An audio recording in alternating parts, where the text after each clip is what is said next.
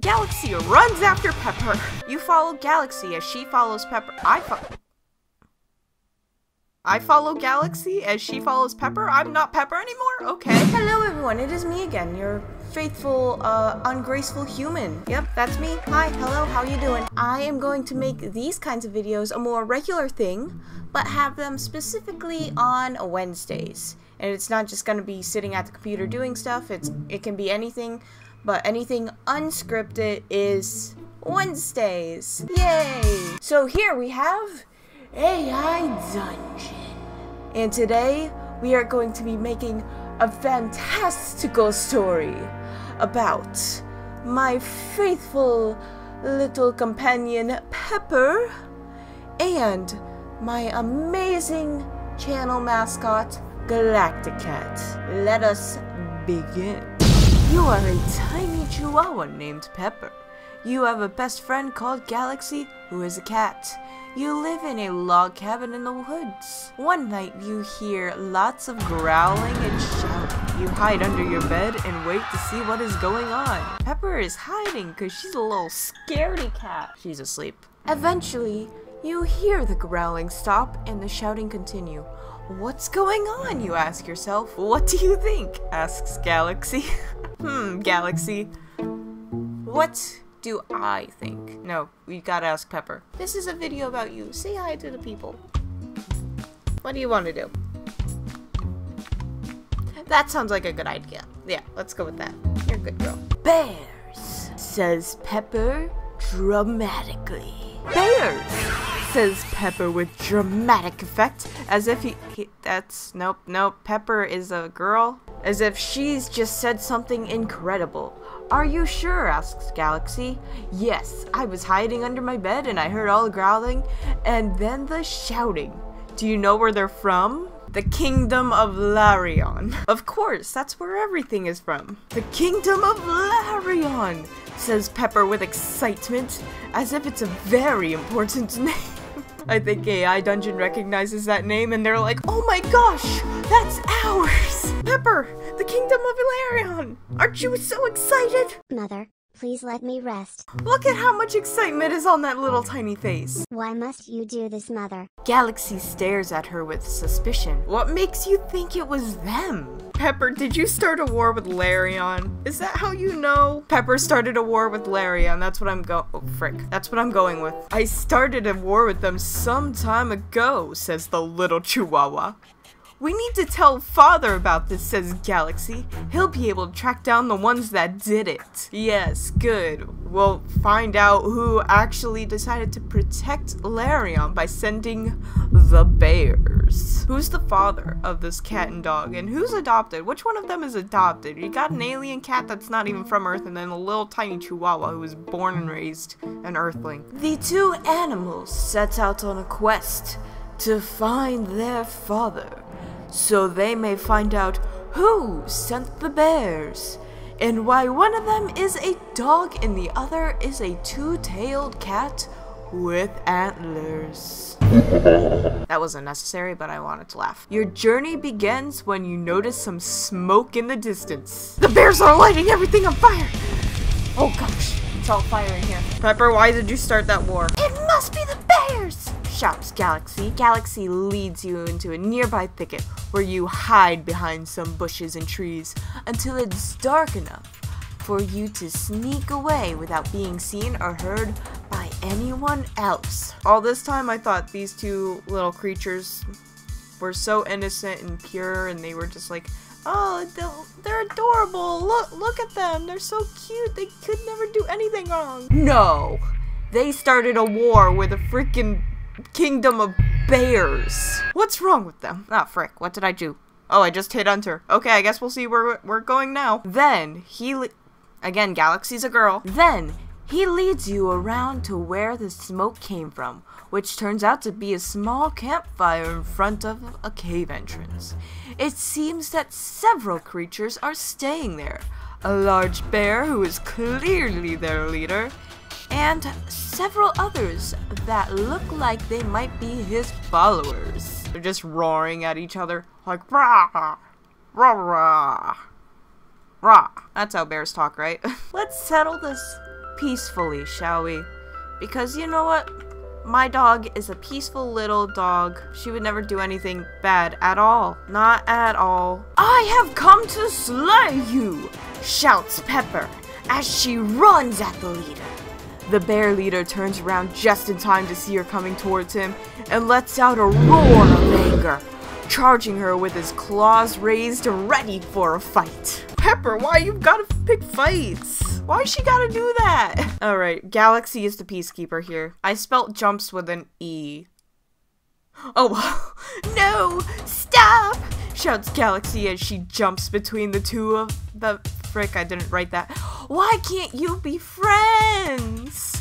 The bear leader swings his claw at her, but she leaps out of the way and quickly grabs his wrist before twisting it hard around his back, causing him to fall over onto his back and letting go of his claws. He does so. Pepper, why are you grabbing the bear? How are you grabbing the bear leader? You don't even have thumbs. Look at these little things. Mother, why? There's no thumbs. I also like how they just completely ignored Galaxy. She just jumps between them and they're like, nah. And they just move a couple of feet to the right. This is the left, but whatever.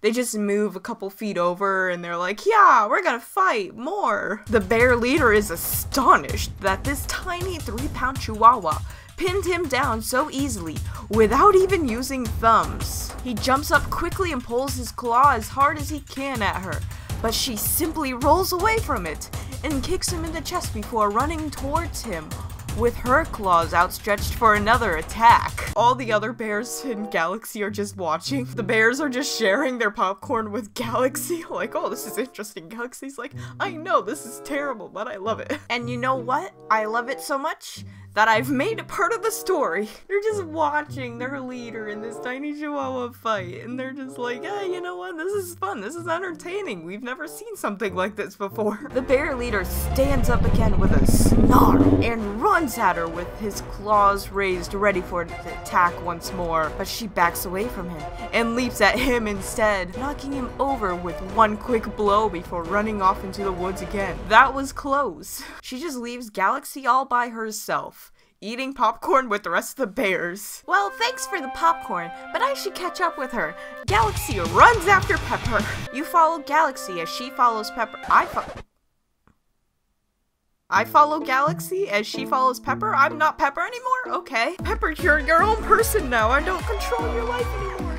Go, be free. She just runs off into the woods. You follow Galaxy as she follows Pepper back into their cave, where they both seem to have forgotten about you completely now that they're inside the cave. She stops as she notices your presence and points at you. What are you doing here? Asks Galaxy. I am your master, says me. Galaxy stares at you blankly for a moment before replying. Well then, what are you waiting for? Go on ahead or wait outside, I don't care. Whoa, holy crap, Galaxy, what the heck? I was just telling you that I'm your master. With those words, she heads off into the woods while you wait inside the cave. While you head inside the cave to wait outside until she comes out again. But she's out, I just went in to wait outside.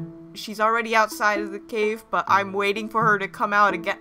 I don't know what's happening at this point, but it's entertaining. Galaxy suddenly shoots into the sky like a rocket. Where is she going? You ask Pepper. She's gone! She's gone! Screams Galaxy as he Wait, what the heck? Galaxy's come back and she's shouting she's gone, and then they turned her into a he again. She's gone, screams Galaxy as she rushes into the cave again and starts calling for her name loudly enough for everyone to hear. She comes back out with a sad look on her face and sits down against the wall looking very upset. What is it, girl? Pepper asks Galaxy, because I want to make it clear that Galaxy is a girl. She's gone, Galaxy cries again, tears streaming down her face. Now that she knows she is really gone, she seems unable to speak anymore, so just continues to cry quietly until she eventually falls asleep. But who's gone? Galaxy was the one who was gone. Nobody else was there. Am I gone? Did I just leave while Galaxy was gone and freaking, I don't know. No, look over there. She's back. You turn to see a small group of girls walking toward you from the trees. Okay. They all wear red dresses and have long flowing hair. They all smile and greet you warmly when they notice you looking over at them. One of them walks over and speaks to you. Hi, I'm Lucy. What the heck is going on here, Lucy? And of course, the way you should respond to any kind of kindness or warm greeting. A battle royale breaks out with Galaxy and Pepper fighting against these random forest girls. Who will win? You watch as Lucy walks over to Galaxy and puts her hand on her shoulder in an attempt to comfort her, but she pulls away from her and turns to stare at her angrily. Blah, blah, blah. Why did you do that? She roars at her. Do you know how much pain I'm in right now? Galaxy deckles? What the heck, deckles? Galaxy is apparently deckling Lucy. I don't know what that means. I'm guessing it's like a punch, but like it's a, like, you know, it's a light punch. Because she's a tiny cat and she's weak. Galaxy deckles Lucy in the face with her punch, knocking her down but not killing her yet. Oh my gosh. Galaxy, what the heck? You were the pacifist not too long ago. Pepper joins the fight. Somebody's gonna die at the end of this. Galaxy turns to Pepper, who is already coming up behind her, and without thinking about it, she grabs Lucy by the hand and throws her at him. What the heck? Pepper's at him now, and now they're against each other? Are they fighting, and Lucy's just kind of this poor girl who's getting beat up by these two tiny little 3-pound animals. She catches her in the air and drops her onto the ground, but doesn't kill her yet. Now, tell me where Victoria is. You watch as Victoria runs out of the woods and tackles Galaxy to the ground. She punches her several times before she manages to get a hold of her wrist and punch her too, knocking her unconscious again, but not killing her yet. Now tell me where Victoria is. Victoria just came out of the forest and attacked you. I am Victoria, shouts a new girl carrying several guns. Well, what are you waiting for then? Asks Lucy as she gets off the floor. She has a large knife hidden on her purse. She came in expecting a fight, so she takes it out and lunges at Galaxy while she's still holding Victoria. I'll cut your throat. Oh my gosh. Ugh. I'm gonna edit that out. I don't want this cussing in my story. I'm gonna let it play out. I'm just gonna hit enter and see what happens next. What will the story decide to do? She screams as she cuts him across the face with a knife. Galaxy stops herself from falling backwards by grabbing Lucy's hand, but instead pulls himself onto his feet and stares at both of you for a few seconds before turning away. Come on, let's go. I want a meteor. You watch as a large fireball comes straight towards you. It explodes into life above your head as it hits, leaving a small crater in its wake. That was my home, says Lucy as she holds your hand tightly. Okay, so I guess I'm back. More meteors come down, and you realize it's a meteor storm. The next few days are very quiet ones, so no one dares pass through the area now that there are so many fallen trees and rocks blocking any escape route. I was just trying to kill people. Why is it so hard in this story? I need to end this because this video is actually super friggin' long. The planet explodes. That should do the trick. Let's see what happens now. You stand around watching as a large number of small explosions take place around you. Pieces of your planet start breaking away and hit other parts of the planet, creating more explosions. Ooh, let's see what's happening now. Press enter. I'm not gonna type in. The wind is getting stronger and stronger until it starts to tear the trees apart with ghosts flying different directions. Ah! It's like when we were little kids playing with fire, says Lucy. We should run away from here. What about Galaxy and Pepper? I did that all in like one breath. Pepper and Galaxy leave Lucy and the planet behind to start a new life on a new planet. You watch as Pepper and Galaxy join hands and kiss each other. That doesn't make sense for either of them. They have been together for years, but now that Galaxy isn't even a friggin' year old. Pepper's over, actually, Galaxy might be a year old. I have no idea. Pepper's over here. She's 9. She's really old. I don't think this is okay. They have been together for years, but now they finally have found their way into each other's hearts. They are married soon after their wedding day and live happily ever after in a village far away from here. My dog and my mascot got married and moved to a completely new planet that also has life, apparently, with villages, and they just kind of live there now. I feel bad for the bears, though. This has been AI Dungeon. If you would like to play AI Dungeon, you can go ahead and click the link down in the description below. If I put it there, I hope I did. And don't forget to leave a like if you liked it. Leave a dislike if you disliked it, because for whatever reason, I'm a weirdo who always asks for you to dislike it. I thank you all so much for watching. Don't forget to subscribe. Go follow me on Twitter. Go to my MySpace page. Follow me there. You know. See you next Wednesday with a normal video. I will see you Saturdays with the skits and bye.